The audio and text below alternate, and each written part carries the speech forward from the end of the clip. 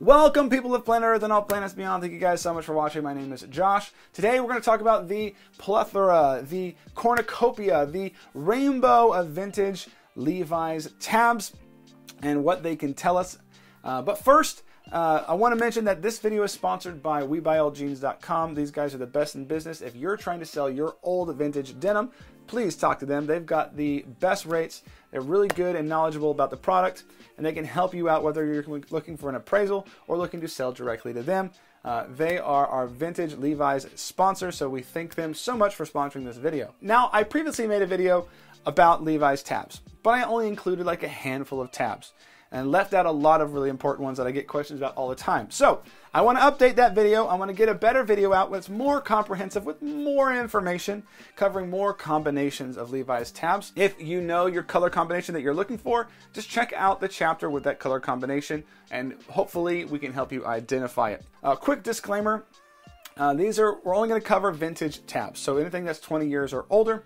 And even though I've covered all the major tabs and a lot of the obscure ones, I probably have missed a couple. So just bear with me. The first tab we're going to look at, and the most important, the flagship tab. That is the red and white tab. This is the standard. This is what everybody thinks of when they think of Levi's. This is the icon. This tab was introduced in the 30s. Originally only had one side that was printed on. That was Levi's with a big capital E on one side. Then in the 50s, it became a double-sided tab. And in 1971, Levi's introduced the lowercase e spelling on the red tab. And this would replace the previous big capital E spelling of Levi's. These are two major transitions in the red tab, and since then there hasn't really been any changes thus far. Now, speaking of that big E, most of the tabs that we'll have on this list could possibly have a big E. And it's important to also note that Levi's has recently started using, in the last decade or so, the big E again on their premium quality jeans. So if you see a pair of Levi's with a big E, it used to be a really good indicator that they were vintage. Now you have to double check a couple other things. That's why I have a whole series of videos you can check out in the eye above, helping you with all of those questions. The next tab we're going to look at is the orange tab. The orange tab was produced from 1969 all the way to 1999, and I think briefly for a re-release in 2017 or something like that. But Levi's used this orange tab to denote their more fashion-forward, trendy clothing. So a lot of stuff that was produced under the orange tab line was flared, was very on trend at the time. Levi's moved all their bell-bottoms and flares into that line. They even moved some other stuff that was produced in the 60s into that line. Orange tab has a variety of 505s and 550s. That all mimic the red tab versions, but maybe a little bit less quality build, something like that. But generally, these are always going to be from 1969 all the way to 1999. And inside the orange tab, there are many different sub-lines. You have to remember that. There are a variety of lines. In fact, the orange tab sort of SKU numbers are probably much higher than the red tab over the years. So you have to remember that. We're going to bring back the orange tab a couple times later, so just be aware of that. So another tab we need to look at is associated with the orange tab, and that is the feather tab. Oftentimes it's going to be found with an orange tab and a black feather or something like that. But this, like the fresh produce, is a sort of a sub-line in the orange tab line. It got its own unique tab. I'm not exactly sure what the feather was for, but I've noticed that I always find it on lighter weight denim garments, typically like bell bottoms or flare pants. So it might have to do something with the weight of the denim or the material, just being more lightweight, being more flowy and easier to wear. But this was a relic of the mid 70s to the late 70s, maybe even to the early 80s. So if you see that, you know that you've got a pair of pants or a pair of jeans from that mid 70s to early 80s time period. Next up, we have the white tab with black lettering. This is one of those tabs Levi's used for all kinds of things. Primarily in the 60s and 70s and into modern day, they primarily use it for their corduroy and like cotton twill pants. And that will be generally what you will find them on, though you can find the white and black tab on lots of different other random things throughout the years, like Levi's for gals. You can find it on there. You can find it on some women's student jeans in the 80s, and so on and so forth. I know that the white and black tab is very common on pants today for Levi, so just be aware of that. The white and black tab typically is corduroy and like cotton twill, and then a little bit of women's stuff in the 70s and the 80s. Then we have a silver tab line, which was denoted by a gray tab with white lettering.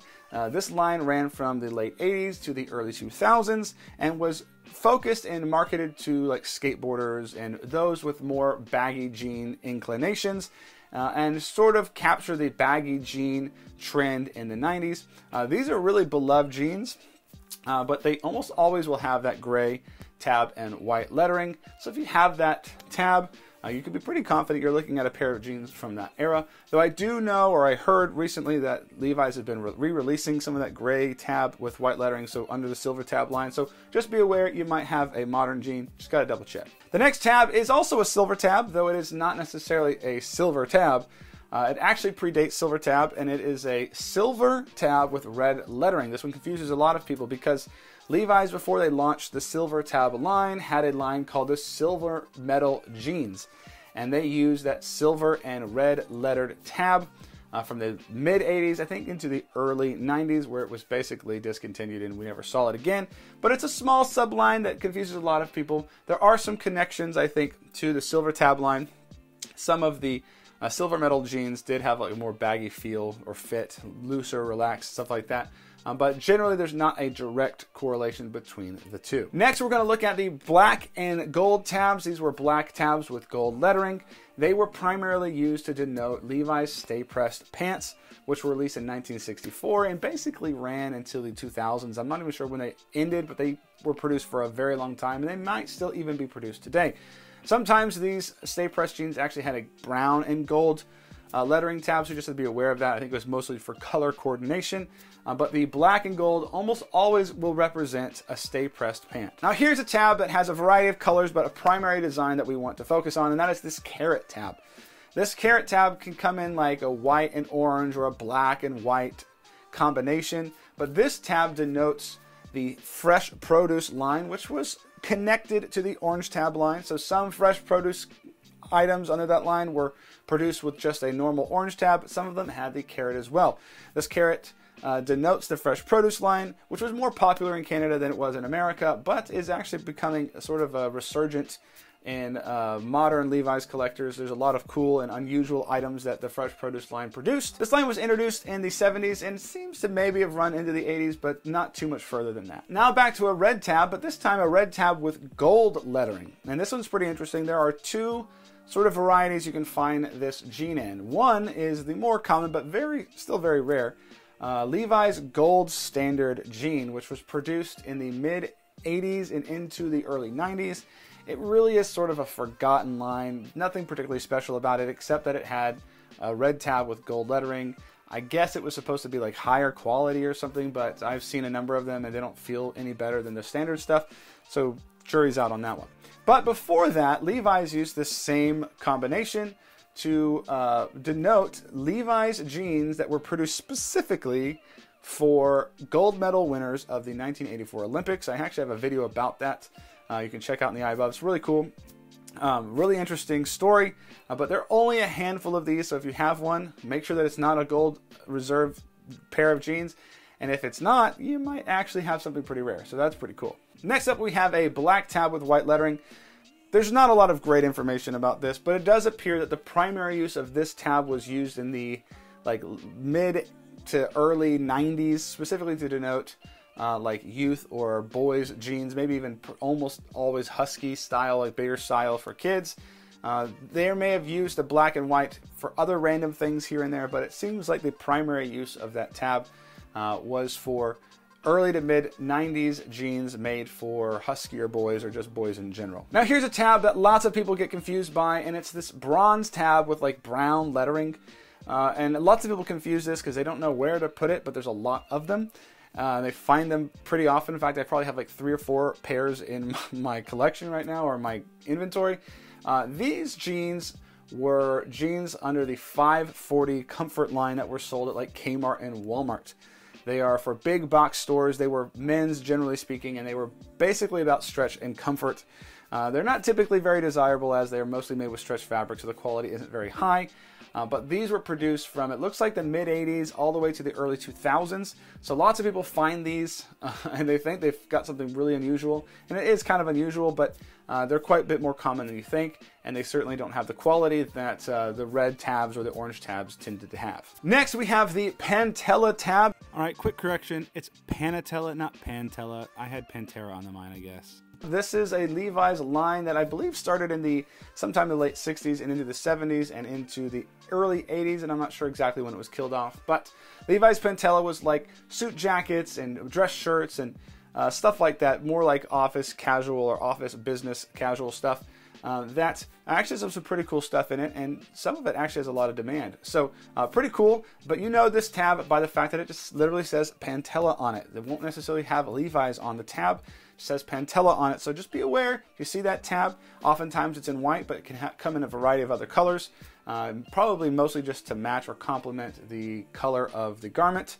But that is a Levi's Panatela tag. Next up, we have the black tab with orange lettering, and this is sort of a proto-orange tab, and here's why that is. In the 60s, I think maybe even as early as the late 50s, Levi's released this black tab with orange lettering, and it was used for some unusual designs, like the 606 Super Slim, and these were sort of slimmer fit jeans, which was not that common at the time. Straight leg was almost all the rage until these slim fit jeans started to appear in the 60s.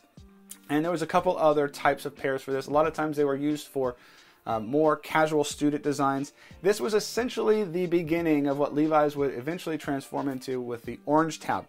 And so there's a lot of stuff from this line. It basically runs all the way from like potentially the early 60s, maybe late 50s, into the late 60s, and basically was killed off in the production or introduction of the orange tab line. So take the 606s for instance. They started out as that black tab with the orange lettering, and eventually were produced under the orange tab line with just the orange tab and the black lettering. Because these were produced before 71, they should all have a big E. Next up, we have a cool tab. It's called the Levi's Family Denim tab. This is one of the more unique tabs that we'll see on this list. In the 40s and 50s for sure, Levi's had this line that was for like family casual clothing for women, moms, and kids, etc. And a lot of these designs were pretty unique and hard to find for sure. But this tab is displayed horizontally, and it actually has like the whole embossed logo, or like the whole logo there. This logo actually is used now by the Levi's vintage clothing line, which is pretty cool for all their reproductions. So to see that on a tab is pretty dope. It might throw you off if you see it, so just be aware that it's there, and be aware that if you find it, it's pretty old. Now the next tab we need to talk about is the tab for the Levi's for Gals, which was a line from the 60s into the 70s, basically faded out by the 80s. But this tab is unique because it comes in so many different varieties that I create a list, and I think I've exhausted the list, and then I find some more combinations. So I'm not even going to try to do that. I'm going to show you a variety of color combinations here, but point out something that seems to be unique about the Levi's for Gals. As we previously mentioned, Levi's changed their logo on the tab to be spelled with a lowercase e in 1971. Previously, they had spelled it with an uppercase e. Well, it appears that for the most part, Levi's kept the Levi's for Gals tab the same. There are a million different combinations, maybe not a million, but like at least 20 it feels like. And they all correspond to coordinate with the color of the jean or the pattern that was on them. Levi's for Gals has lots of unique designs, so they, instead of just giving one tab to represent them, they made the tab match the jean and complement the jean. But one way to sort of notice them and identify that they are Levi's for Gals is that they're going to almost always have a big E. If you notice that, you can go in and look in the inside and see if it has any other tags that says Levi's for Gals. But that's one way to identify it. Just be aware if you find a really unusual color combination, let's just say like yellow and red or something like that, you're probably looking at a Levi's for Gals pair of jeans or a pair of pants if it has that big E spelling on it. So anyway, that's a really confusing one, but just be aware there's a million different combinations, and you may have to look at other information to get more closely identified to the garment. So next up we have a blue tab with gold lettering. This tab was used on a pair of Levi's from the Moving On line, which was like a late 70s, early 80s line that evolved out of the orange tab line. A lot of those Moving On jeans are going to have an orange tab, but some of them have weird tabs like a blue and gold. And I think you can also find a couple other random combinations as well. It probably was coordinating with the jean design itself, but these are pretty sort of fashion forward, really trying to capture the moment type of Levi's jeans. I have a whole video about them in the eye above. The next color combination we're going to look at is the white tab with blue lettering, in this case a lowercase e for sure. This tab seems to be used, I can't really find a lot of good information about it, but it's only found on, or at least mostly found on, Levi's denim jackets from the late 80s to the early 90s. A lot of times these jackets seem to have unusual lengths for their arms and torso dimensions, so maybe it's some sort of special thing, maybe it was just a really trendy thing that was sold at big box stores, not really sure. But if you find that white tab with blue lettering and it's not like a Big E or something, you're probably looking at a jacket from the late 80s to early 90s. So that list is probably 98% of all of the vintage tabs that you're ever going to find. We want to thank our sponsor, WeBuyAllJeans.com. Again, if you have vintage Levi's or vintage denim that you're trying to sell or identify, talk with them, or you can talk to me, drop a comment in the comments below, or find me on Instagram, and I can help you out the best I can. Again, thank you guys for watching. We'll see you guys in the next one. Peace.